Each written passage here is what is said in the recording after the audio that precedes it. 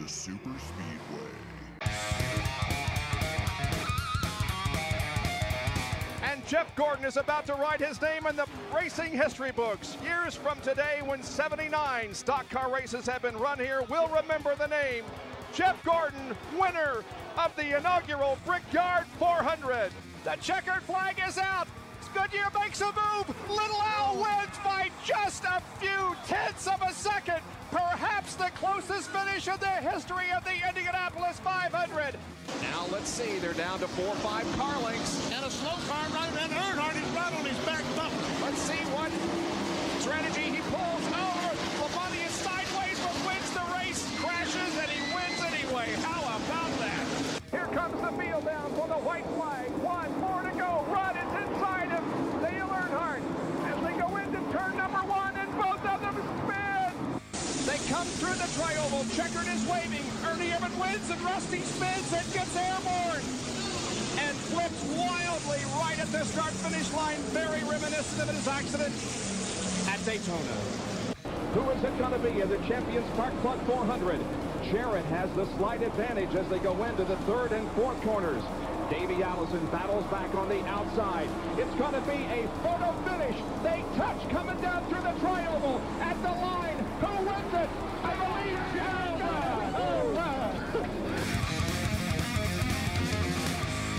Welcome to episode 205 of the Super Speedway Podcast, recorded Tuesday, August 10th, 2021. I'm your host, Eric Young, and I am joined this week not by James, who is taking a break on vacation, but with Steve Lester from the infamous Behrend Speedway. Steve, how's it going today? Going pretty well. Yeah, thanks for having me on the show, and I hope James is having a nice vacation. Yeah, no problem. Thanks for joining us. If you're a frequent listener of the podcast, you know we talk about Behrend Speedway a lot.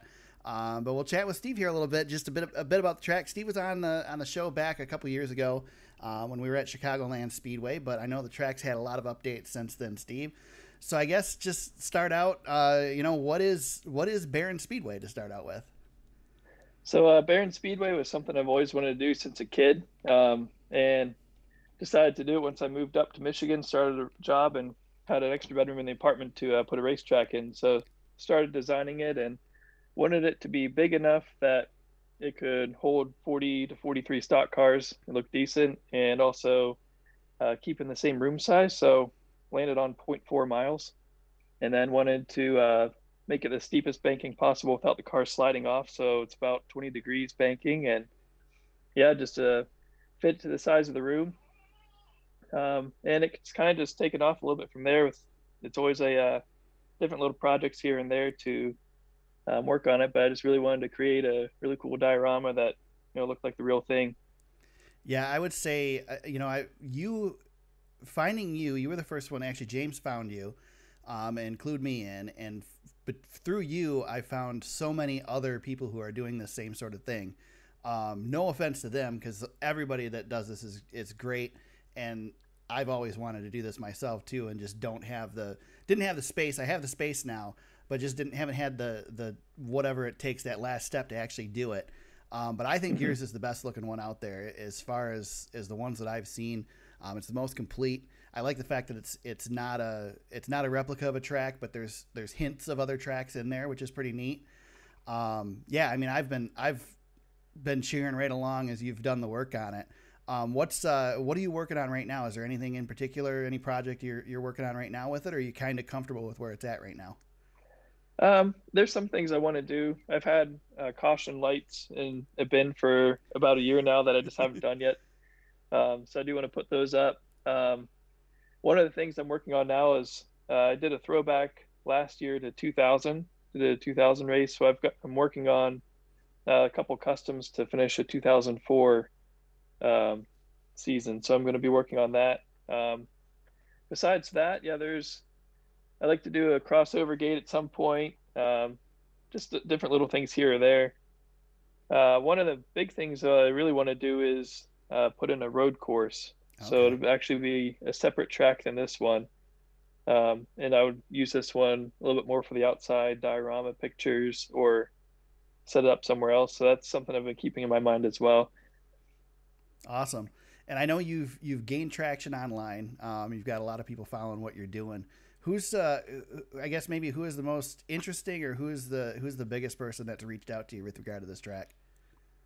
I think one is certainly Corey LaJoy. He started following early on and talked with him a few times, and he actually sent me a sample prototype of the Scooby-Doo car to put on the track. So that was really cool. Yeah, there've been a lot of people. Elijah Whosoever from Chip Ganassi Racing. He's reached out, a couple other drivers, and then also a NASCAR NBC as well for a couple things. That's very cool. Yeah. Very cool. Yeah. Yeah. Well, we'll take the credit. We found you first, right? Absolutely. Absolutely. I will say, I mean, if anybody hasn't checked this out, we've talked about it on the podcast many times. Steve's been my shout out several times. Behrend Speedway on Instagram, probably the easiest way to get a hold of you is Instagram. And I know you're on Twitter and stuff too, right? Yeah. Yep. Yeah. And I have a YouTube channel I don't really check much, but I'll post something there every now and then too. But yeah, definitely Instagram is the best way to go. It's just incredible, the stuff that you've done with this track. It's so neat.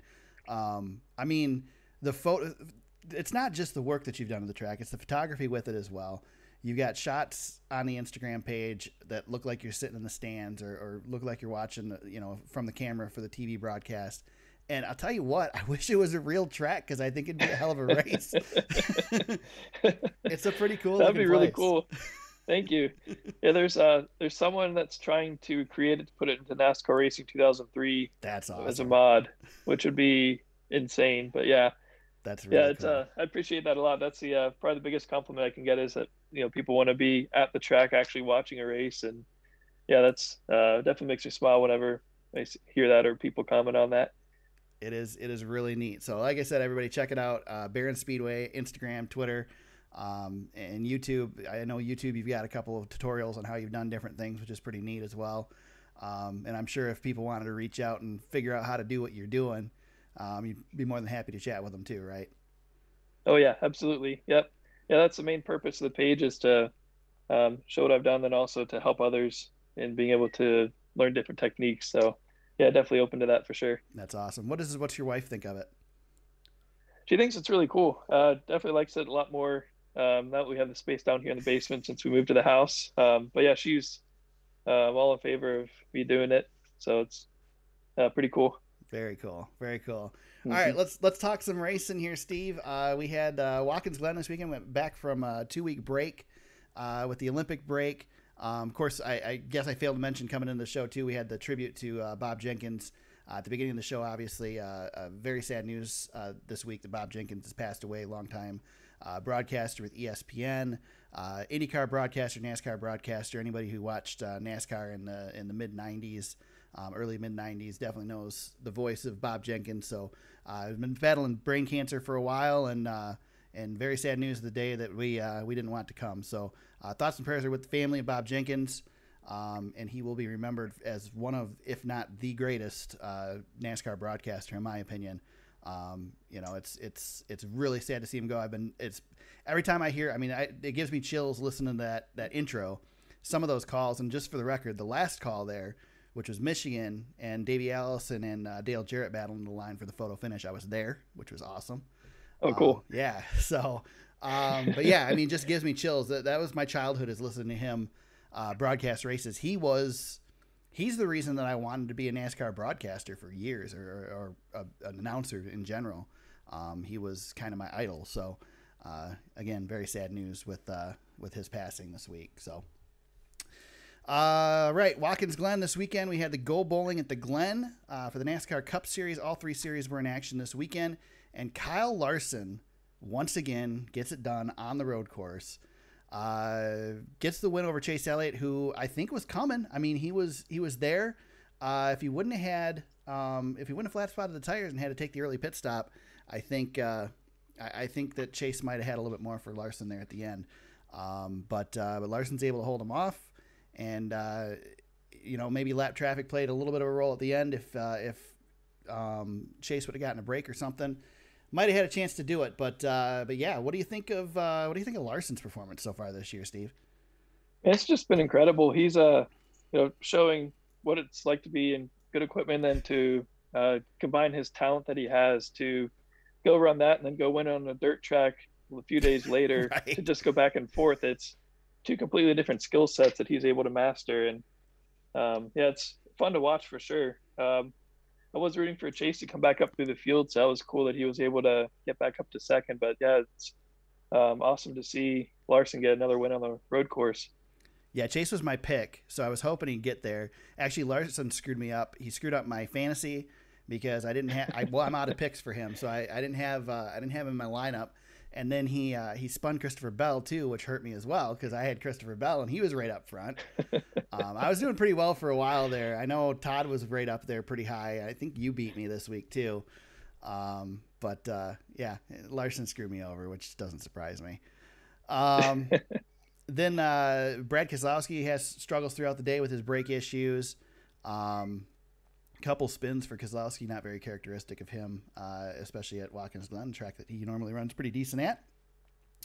I'm trying to think. I mean, stuff to jump out at me in this race. I didn't think it was a bad race. It was a good race. I think Watkins Glen has proven that it's a solid race generally when we go there. Am I missing anything in this thing? It just seems kind of uneventful to me. You think? Yeah, I just absolutely love the track. I think it's got to stay on the circuit for years and years to come because it's just such a cool place to go to, and yeah, you just really get the speed and a little bit of the technical stuff as well. I ended up actually missing most of the race because I wasn't able to get service on my phone driving back from Ohio. Even listening to the radio, couldn't quite get it all, but got most of it. So I did. You mentioned the Brad Keselowski. A couple spins through the brakes, taking out his teammate Logano. Yeah. Yeah, I was kind of surprised also with Penske starting 1, 2, 3 that they fell off really quick as well because I had Keselowski in my lineup and then quickly put him on the bench. Yeah, I had De Benedetto in there because he ran so well at Road America.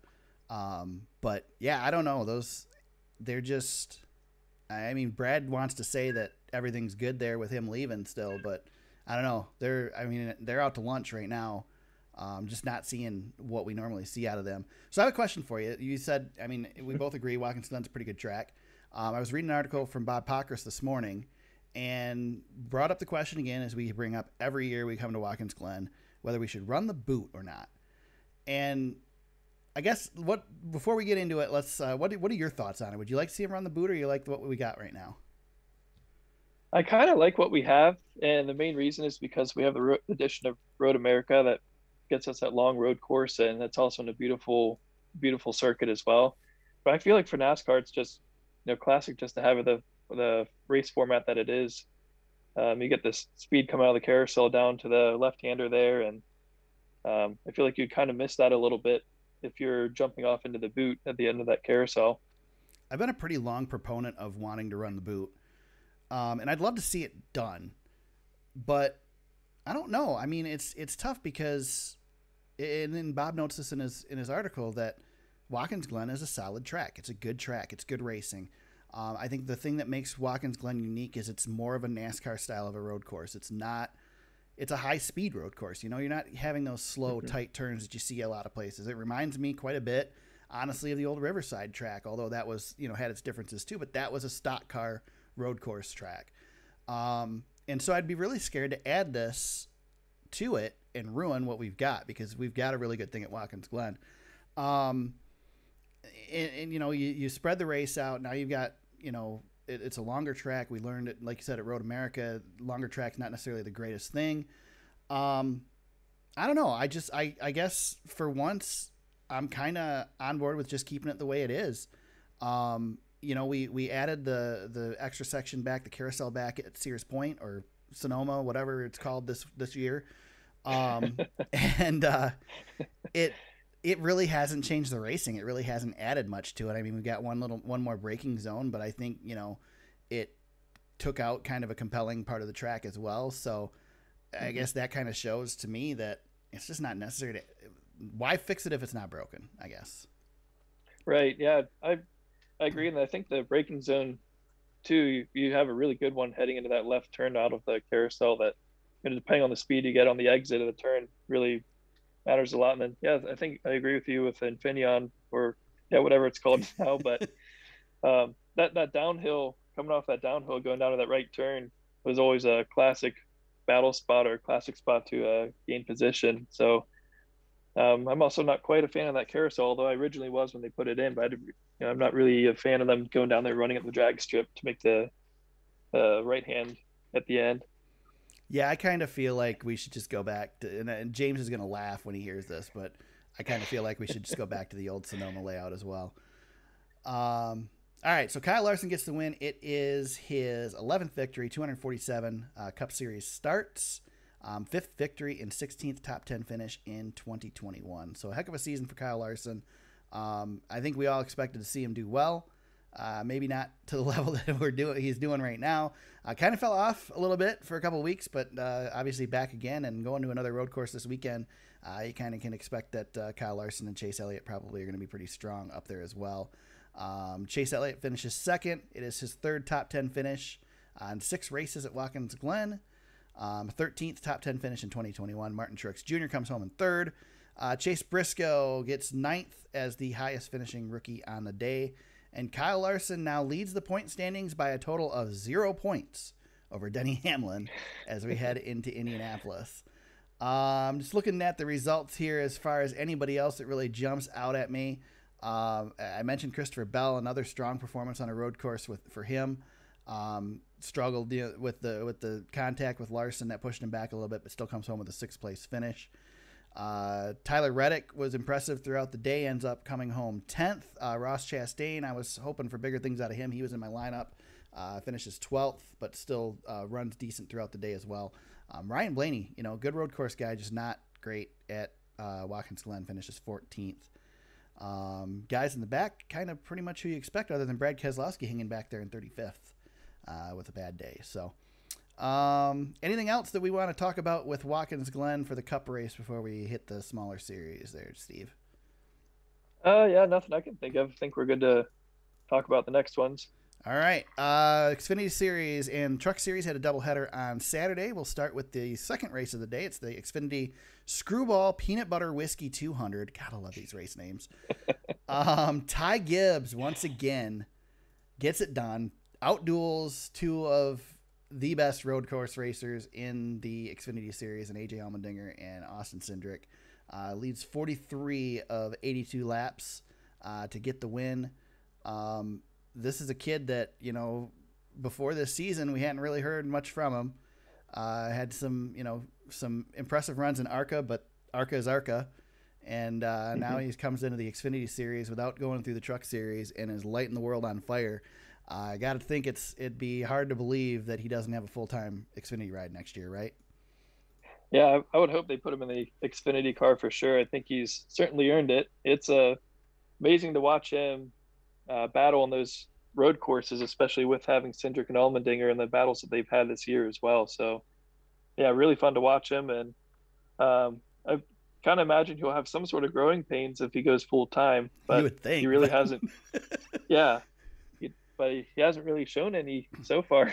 He hasn't shown a single weakness. He's had a couple equipment failures, but other than that, he's always right there. He's not intimidated by any of these guys. I mean, his very first race, he went out there and dueled with these guys at Daytona and just impressed the crap out of everybody.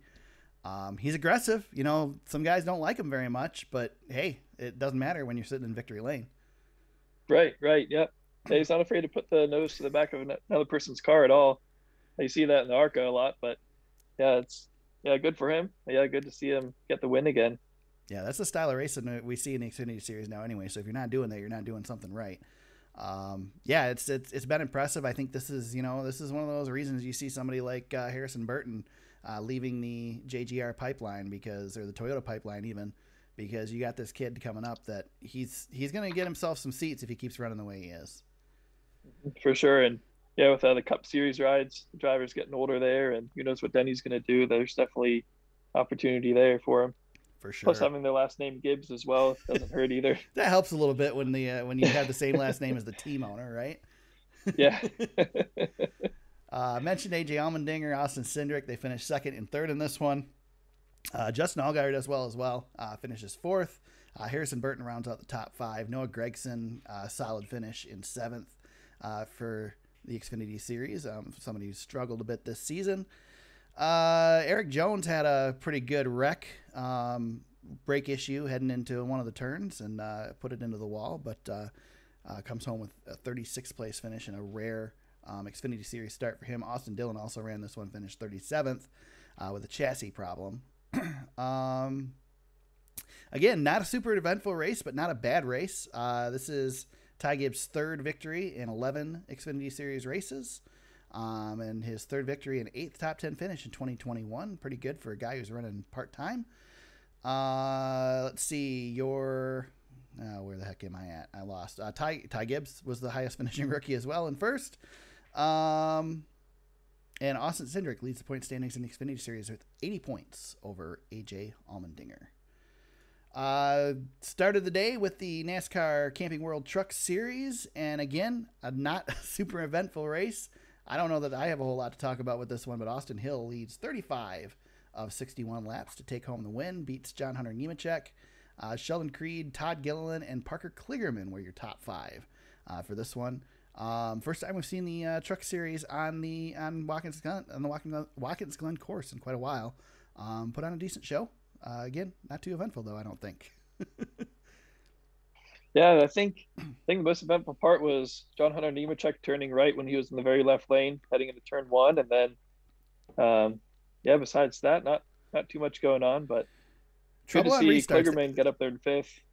A lot of struggle on restarts in turn 1 for this one. It looked like it was going to be a theme all day, but it just ended up being this race in particular. Parker Kligerman, I love seeing him run well. Great to see a top 5 finish for him. Mm-hmm. Yeah, absolutely. Let's see. Austin Hill has his 8th victory in 113 Camping World Truck Series races with this one. It's his 2nd victory of 2021. And Carson Hocevar, top finishing rookie. Got to see Carson Hocevar over the week, over the off week. Raced in the CRA JEG series at Birch Run Speedway. Got to go out and check that out and got to meet him. That was pretty cool. Oh, cool. Awesome. Yeah. Nice. Yeah, nice. Michigan guy. Yep, nice guy. Finished second in that one. He finished second to Cody Coughlin. So okay. Nice. Let's see. With that, we also had the IndyCar series. I know you said you were on the road. Did you get a chance to catch any of the Big Machine Music City Grand Prix at Nashville? Yeah. I got home, turned on Twitter, and saw the race was still going on. And turned on the race just in time to see Colton Herta go through the field all the way up to second until he put it in the wall. But that was all I caught from that one. It was the highlights. It was an impressive run. Yeah, it was a bit of a cluster. Had a lot of trouble getting the thing going. Not a whole lot of green flag laps in this one. I think the pace car might have led the field more than anybody else. But very cool to see the excitement in Nashville. I think it just goes to show the fan support that there is in that town. NASCAR, of course, announced during the off week as well that the banquet will be back there again this year to round out the season. We're still working on trying to get that the Nashville Fairgrounds race. Obviously, the Nashville Super Speedway race was a big success for the Cup Series as well. And this one, I believe they sold out all the seats for this as well for the IndyCar, which is awesome. So. Pretty neat. Maybe another reason why we don't necessarily need a street course for the Cup Series, but yeah, that looked pretty tight. Yeah, if they wanted it to be a Monaco in the United States, then they're going to get single file Cup Series cars wholly through that thing. Yeah, for sure. One thing I know was interesting to me is the way the pit stops worked. In NASCAR, you come on pit road, you automatically come out behind the rest of the field, and when Colton Herta pitted, he went from 1st to 6th because of where he merged back into the field. Wherever you merge coming off a pit road is where you get to line back up. So if you can make a pit stop and pass people on pit road, then hey, you move up your spot. So I don't know, that was a little screwy. Yeah. Sometimes I love the purity of the IndyCar series, but some of the things that they do are just make me shake my head. Mm-hmm. Yeah, to see that picture of him coming out of pit road and where it was with the other people, I'd be pretty frustrated if I was a crew chief for those other teams. Yeah, exactly. Especially when the pace car is slowing down to avoid a wreck. But Pretty impressive to see Marcus Ericsson go airborne and still manage to win the race, which is pretty incredible. I don't think I've ever seen that happen before. Maybe not even NASCAR. No. So, all right, good weekend of racing though. Nice to have action back on the track. Did you take any time to partake in the Olympics? Did you watch the Olympics, Steve, or did you take a break? Watch some. Yeah, I didn't really watch too much, but I did watch some on the weekends. Yeah. I pretty much avoided them. I just could not get into them this year. How about for the off week? Did you get a chance to go, or the 2 off weeks? Did you get a chance to go to any tracks, check out any racing or anything? I went to Berlin Raceway, but I feel like that was still during the on week, so I didn't really go check out anything else the past couple. Yeah, you went out there for the ARCA race, didn't you? Yeah. Awesome. Yep. I haven't been out there in a while. I need to get back to Berlin. It's a great track. Yeah, it's really cool with Jeff Striegel's doing a lot of good stuff there. So he's taken over as the general manager, I believe, and yeah, the stands are crowded when I was there. That's cool. Yeah, nice to see a lot of people there. It's a really cool place. If you're ever in the Grand Rapids area, definitely go out to Berlin Raceway. The ARCA Series puts on a good show out there. They've got all kinds of great weekly shows as well. I've seen the ASA cars out there too, back when ASA was still a thing. Great track. Really, really, really unique. So let's talk some news. Not a whole lot in the news this week. Everything was mostly quiet during the break. A lot of drivers and teams on vacation. Really irritating not being on vacation and watching everybody on Twitter. But we got some word during the break from Adam Stern that it looks like we're going to move the numbers forward on the cars next year instead of backward. So they'll be up towards the front fender a little bit and give a little bit more room on the rear end for the sponsorship.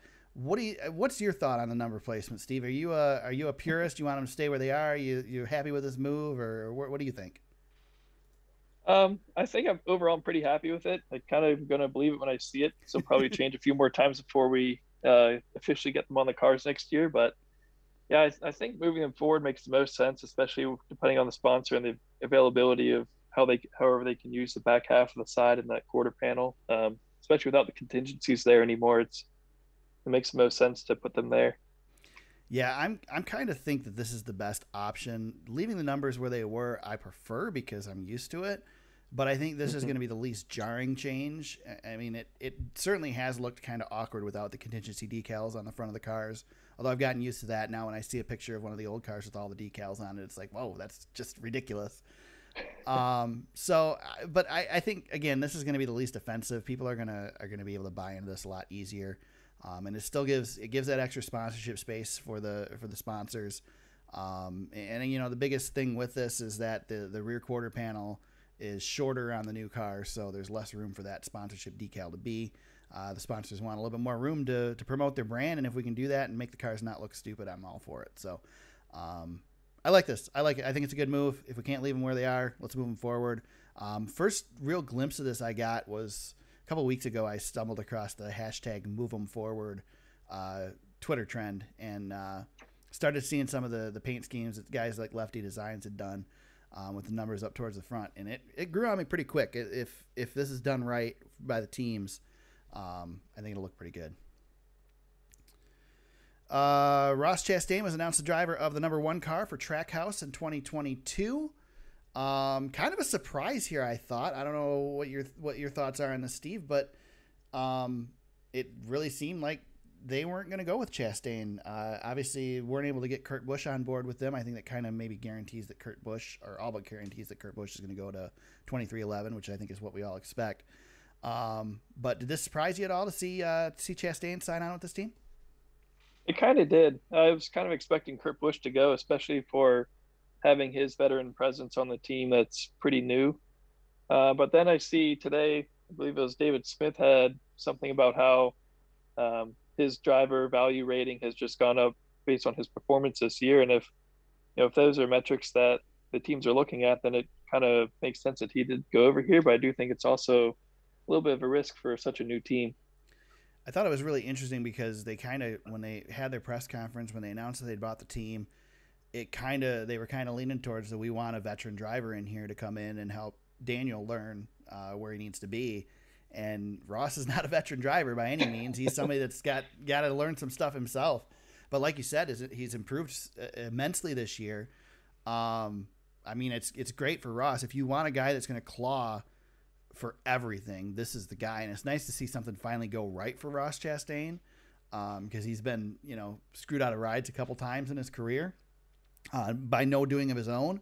So it's good to see him get the opportunity, but certainly feels like not in line with what Trackhouse originally was saying they wanted. So I'm having a feeling it was a backup plan. Yeah, you kind of get that feeling too, that especially with how long it took for them to announce it, that definitely something had to fall between Kurt Busch or Chastain, and likely was Kurt Busch's decision probably that determined that one. Good for Ross Chastain, though. He doesn't have to clean out his locker at the shop. He can just leave his stuff there, maybe move it over to the one locker when the season's over. True. NASCAR is continuing to work on the Nashville Fairgrounds race. Marcus Smith says the earliest a race could be run there is 2023. I kind of think we all saw the writing on the wall that we weren't going to be there next year for sure. But still working on it, still continuing conversations. Marcus says things are positive.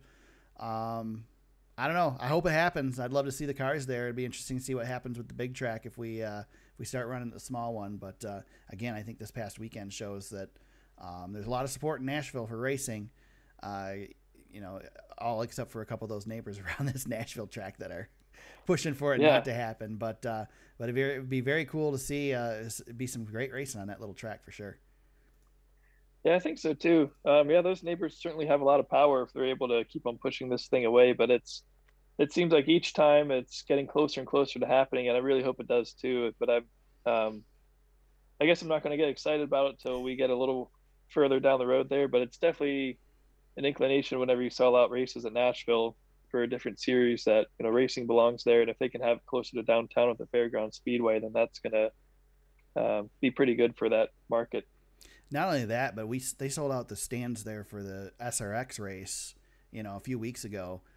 Again, just showing the support. They had the SRX series and the CRA JEG series there that night, but SRX definitely filled the stands. So if they can fill the stands for an SRX race, you could probably put quite a few more in there and fill it for a Cup Series race without any trouble. So a lot of work going to go into that place to make it happen. But if you're going to have somebody put the work in, Marcus Smith and SMI are probably the guys to have do it. So good luck to them. Hopefully they make it happen.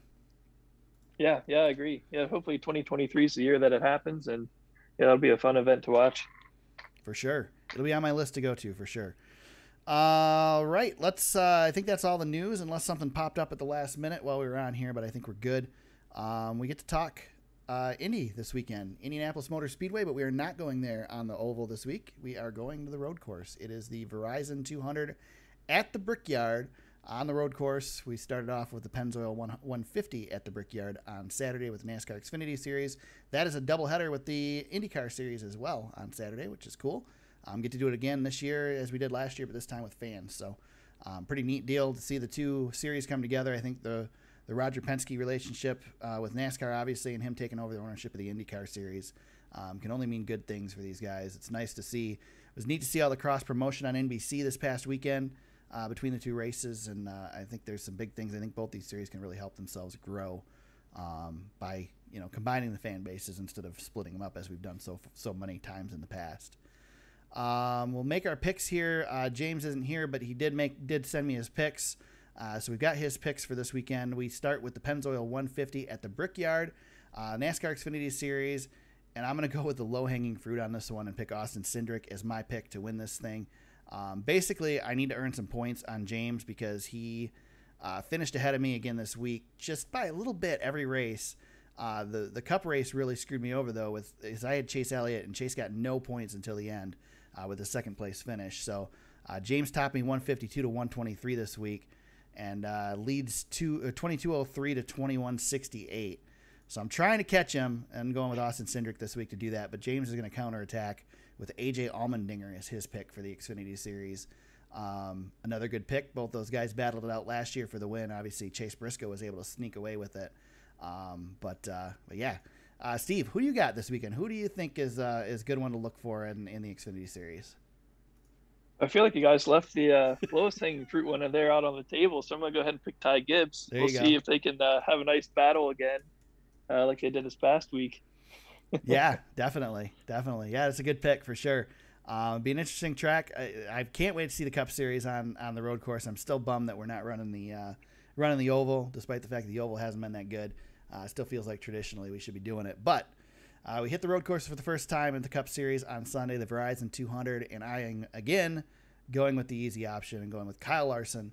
I had a tough time with this because I wanted to save him for Michigan. Now I can't pick him for Michigan, and I leave him for James at MIS. But I feel like there's other options at Michigan, and I can't pick Chase, so I got to go with Kyle for the road course. And because I did that, James counters with Chase Elliott for the road course at Indy, and we'll probably finish 1-2 again. Steve, who do you think on this one? Who do you like at Indy? The first time we've ever seen the Cup Series here. Yeah. Kind of want to go with Christopher Bell. That's a good pick. Not exactly sure why, but I'm not sure if he's had experience there in the past, but him or Chase Briscoe would be some good picks, but I feel like Christopher Bell's been more consistent on those road courses. Yeah, if Chase was running better, he would certainly be a dark horse pick for this one. Certainly somebody that could get you some points. He will be on my fantasy team this weekend for sure. Is obviously he ran really well there last year. So there we go. There's our picks for Indy this weekend. Let's talk fantasy league real quick. Watkins Glen last weekend. Green Eggs and Hamlin comes out on top with 226 points. Steve, you got second. Behrend Speedway, second place, 221. Nice job there. And thank you. I managed to beat James. I don't know. I thought James was ahead of me, but I guess not. And then Todd was ahead of me for a while too, Freight Train, but he slips back to sixth. I got fourth. Hot Rod Todd was third. Tandem Draft Tono was fifth. We look at the overall standings, and Ranger Runyon still holds on to the lead, 45-76. James is second. Smokey come back at 43-45. I am still hanging in on third, 42-80. Those are our top three. Steve, you're back in seventh, trying to gain on Todd. You gotta pass Todd. Yeah, gotta get in that top five. I've been hanging around in the middle too much. Yeah. I'm concerned over the next couple of weeks as I've really wound down my picks. But the biggest one that I'm missing now is Larson. So I managed to save a Kyle Busch pick after New Hampshire, so that lucked out a little bit. I still have two picks, I think, for him left, but yeah. All right. This is the point of the show where we do our shout outs. I don't think I have any this week. I feel like I should, but I can't think of anybody. Anybody you want to shout out, Steve, this week? Yeah, this is the one part I didn't prepare for. I don't really think I have any others either. There's the new podcast by Dirty Mo Media with Rick Houston telling some racing stories on there. I do forget the exact name of it, but it's a really long name. So that one, I enjoyed listening to today's episode with Lyndon Amick on there, driver I haven't heard of in a while. And so it's good to hear the interview with him. So I could use that one as my shout out. That's cool. I haven't checked it out yet. I saw it pop up in the feed, but I haven't listened. So I'll have to check that out. I'm trying to think. I guess I got nothing. So, with that, we will close things out here and head into Indianapolis this weekend. Steve, we already mentioned it, but where can we find you on social media if people want to check out what you're doing? I'm under Behrend Speedway on Instagram, Twitter, and YouTube. Awesome. You can find James if you want to give him a hard time on his vacation. He'll be back next week at James Cush on Twitter. You can find me at TSuperspeedway on Twitter. You can find the podcast on Facebook at facebook.com/TheSuperspeedway. Our website is thesuperspeedway.com. You can find old episodes of the podcast there. Show notes, links to articles we discussed, all that stuff. We'll have race coverage there as well. And speaking of which, I have not announced on the show yet, but James and I will be at Michigan International Speedway in a couple of weeks with access to cover that. So look for driver audio, all kinds of fun stuff, probably a podcast from the track, all kinds of neat stuff there. So check that out in a couple of weeks. You can find the podcast in Apple Podcasts, Spotify, Google Play, Stitcher, and SoundCloud. Wherever you found us today, we hope you subscribe and continue to listen. If you got some time during the week, you want to check out a pretty awesome track, check out Behrend Speedway on Instagram. We really thank Steve for stopping by today and joining us, filling in for James while he plays hooky, camping up north.